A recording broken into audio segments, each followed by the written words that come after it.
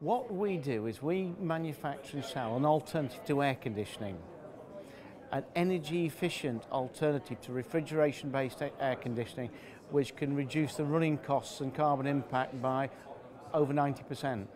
Air conditioning in the Western world consumes vast amounts of electricity, and that leads to two things: cost and carbon impact.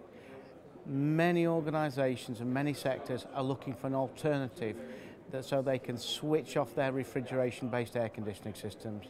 Evaporative cooling can do that for you.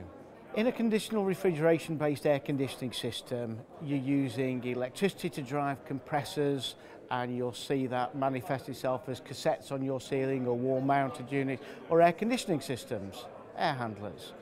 We build a ventilation system, and in it we put a thing called an evaporative cooler, which is no more complicated than a wetted filter pad.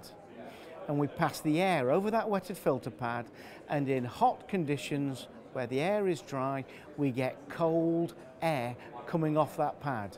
So we can build you a ventilation system to maintain comfortable conditions for your office or shop or factory, or compliant conditions for your computer server room, using wetted filter pads, evaporative coolers, without any need for any refrigeration at all.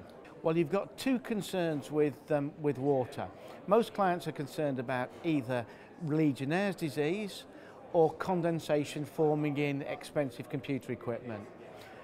Legionnaire's disease, when I designed this equipment, I built in all sorts of process controls and systems such that when it is risk assessed, and has been risk assessed independently by leading experts in the industry, it is now classed as lower risk than an indoor shower.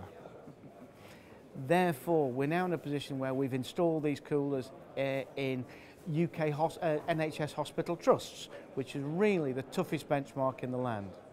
On the subject of condensation, if you design your ventilation system correctly with balanced flows, then we do not get condensation at all.